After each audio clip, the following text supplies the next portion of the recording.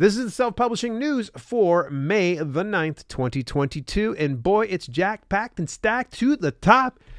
I can't get enough of information like this. And if you can't get enough information like this, like I do, then you may want to take a look at my resource, Scribando. Scribando, it's spelled S-C-R-I-B-A-N-D-O. Make your book a success, as they said.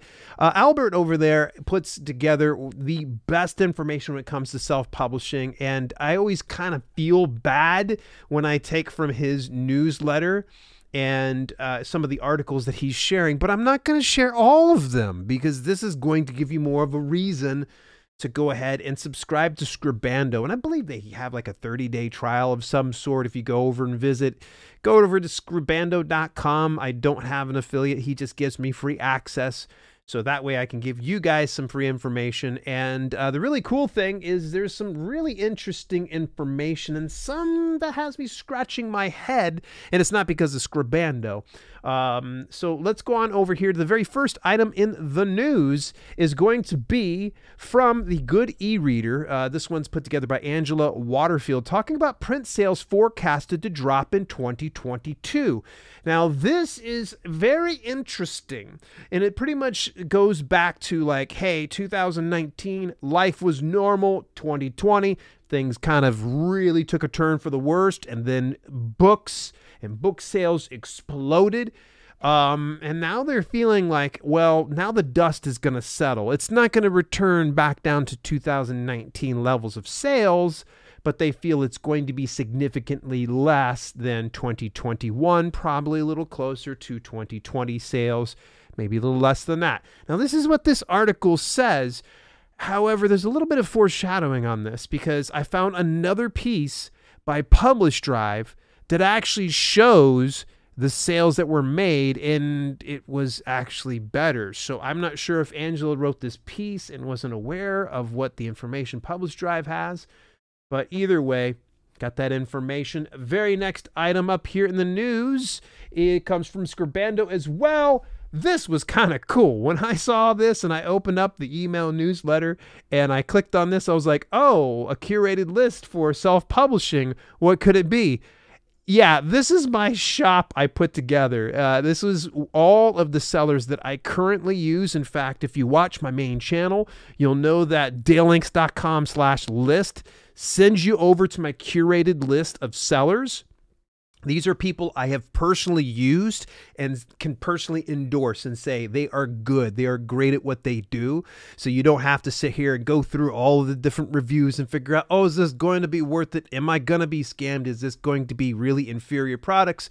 No, because over at dalelinks.com/list, you'll be able to get that information. Thank you, Albert. I do appreciate you sharing that link. I was completely unexpected when I clicked on it. I was like, oh, I really wonder what Fiverr. Oh, it's my list. All right, next item up in the news. Vellum users should probably be rejoicing. They've been doing a lot of updates lately, and if you're not familiar with Vellum, it is a pretty much a book formatting software. It does it for ebooks as well as print books. It is exclusive to Mac. It's only for Mac. So if you're a PC user, then you're probably not going to have any luck whatsoever. Any rates, they said, the main thing that they brought up is Vellum 3.2 is now available with a big change under the hood. They have a new file format. It saves documents in all new format. Vellum documents are now just a single file and no longer use the Max package format. The simple format, it's easier to share your work with colleagues via email or using cloud services like iCloud, Dropbox, and OneDrive. Converting to the new format is automatic and will help happen the next time you save your work in Vellum, and when you save your file, your Mac will now show the cover on as its icon.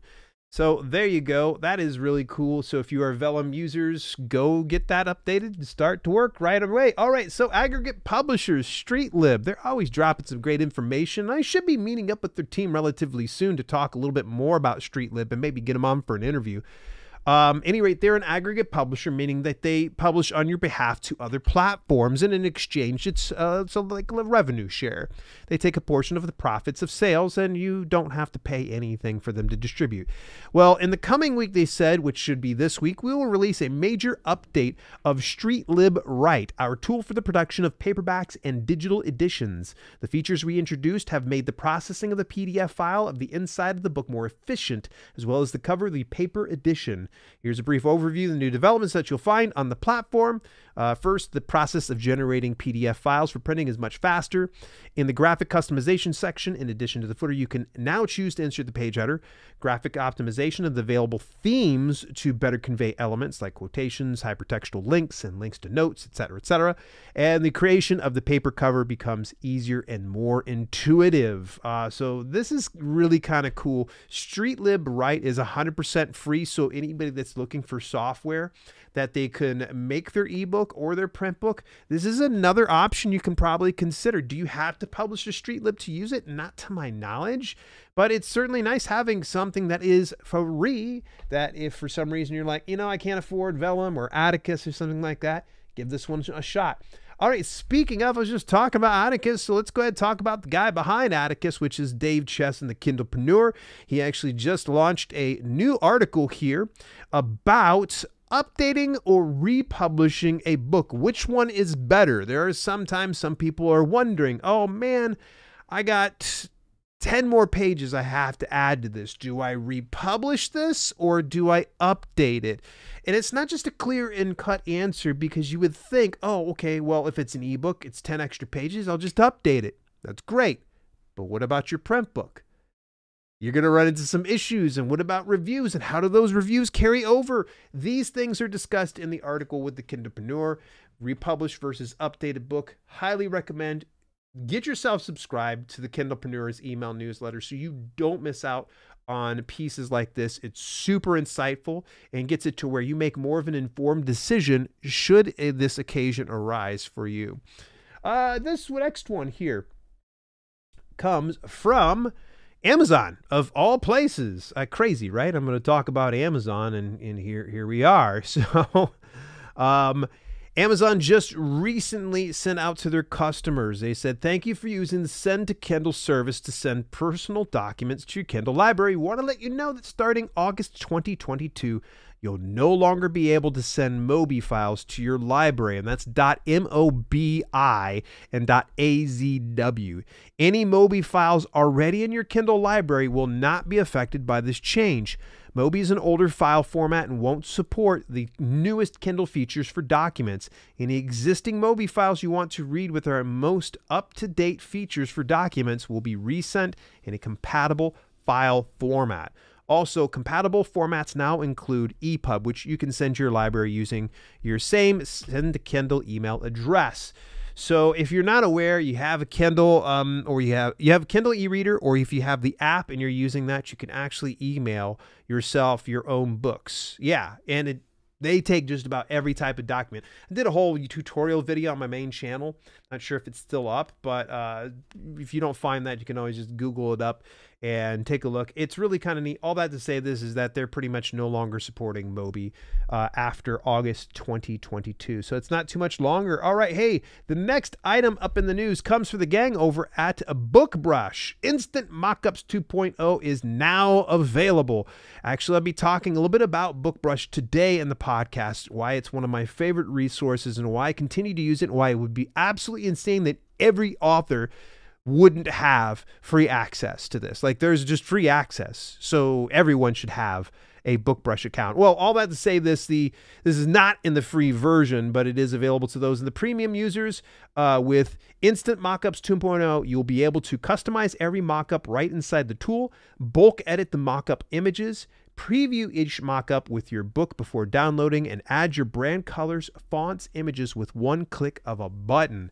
Really cool. Really love it. I don't want to gush too much more about it because I'll be talking more about it in the podcast recording here today. Moving forward here, the gang over at Reedsy has a webinar that's going to be coming out here, actually, and it's called Write a Thought Leadership, or How to Write a Thought Leadership Book. This is available from Reedsy. If you haven't heard me gush about these guys before, great free resource, another awesome one. But any rates, you want to build your brand, grow your business, or simplify or simply influence people? If so, you should write a book. Here's how you can do it. So give this one a look. This will be definitely worth your time. It's set for May the 11th at 15 o'clock. That feels weird, me saying that. Why don't I just say 3 p.m.?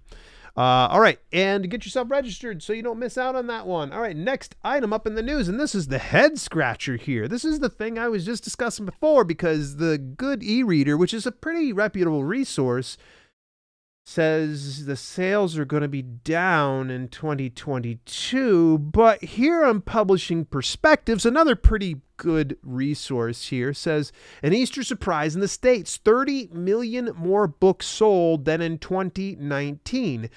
Now, they don't necessarily address, is this a drop from 2021 or 2022? It's more focused on, hey, we've seen growth since 2019, and this is why I'm so perplexed, because the one article says, oh, it's going to be down, and here in this article, it says it's up, but it's from 2019, which, of course, corroborates everything that the other person said, because they said, oh, yeah, it's definitely going to be better than 2019, but probably not better than 2020 or 2021. So that one's got me scratching my head. PublishDrive shared this resource. Want to thank them for sure on that one.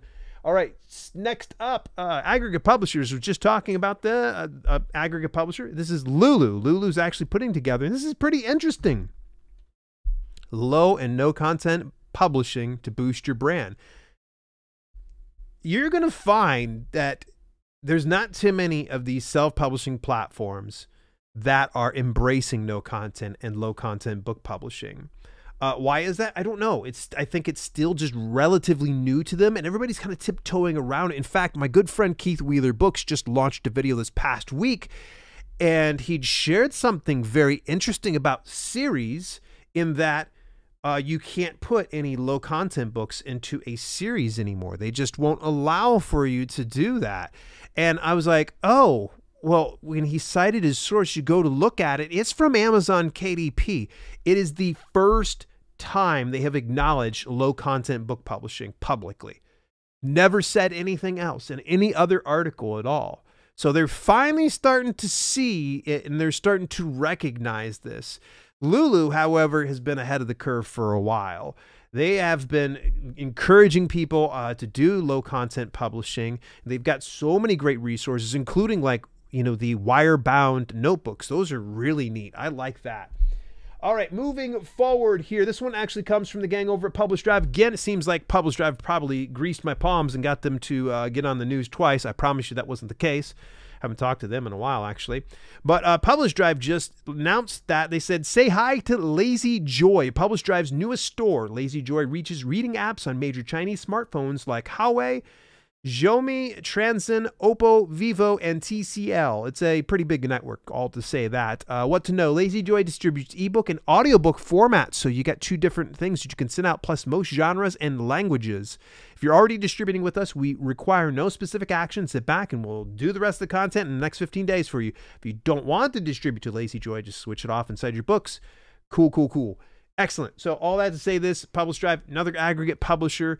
The difference that they have with their platform is they don't take any of your revenue at all. There's no revenue share, but you have to pay for a monthly subscription.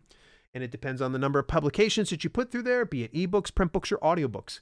I really need to explore PublishDrive a lot more since they've changed that model over the last couple of years.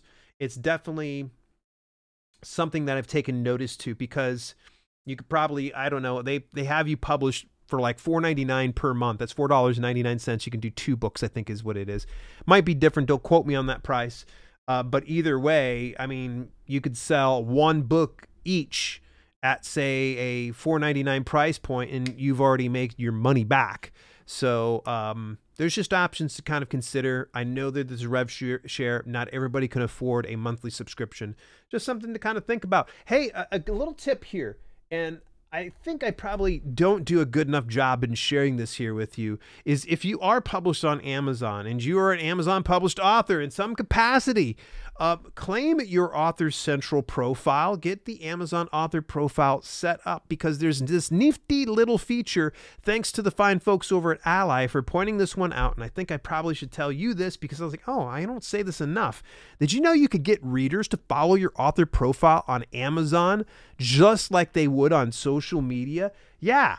So the next time that you're promoting yourself, one of the things I'd recommend is say, hey, if you'd like to have more killer content like this, make sure you follow me over on Amazon. Provide them your link to the Amazon profile. And the nice thing is when you have a book go live, they're going to notify you. Now, it's a little delayed sometimes, but better late than never. It's like having free advertising, and what better way to get in touch with your readers than having something like this. And if you don't have an email list, that's totally cool. Take advantage of this, because it's kind of like having an email list indirectly.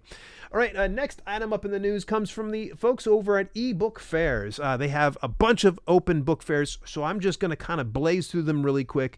Let you know you can go to dalelinks.com/ebookfairs to get yourself some access, or just go to ebookfairs.com and just tell them Dale sent you. All right, so the current fairs that they have right now is Market It 2022 African American Book Publishing Festival. Another one's Unique Takes on Common Themes. This is a book fairs for books that offer some new variation on old themes. The 7th Official Roundup Book Fair. This one's put together by Kenny Myers, the guy in charge of eBookFairs. Laugh, Giggle, and Snort is another one that's available. Bilingual Fun. Romance Only. And lastly, Empowering Better Days.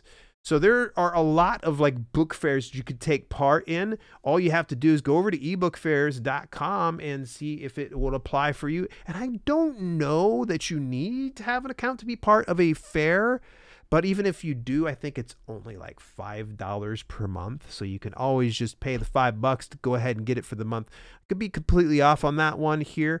I just recommend go to ebookfairs.com, get yourself set up right away. Those are the items in the news. What did you think about them? Was there anything that I missed over the past week? Let me know inside the comments.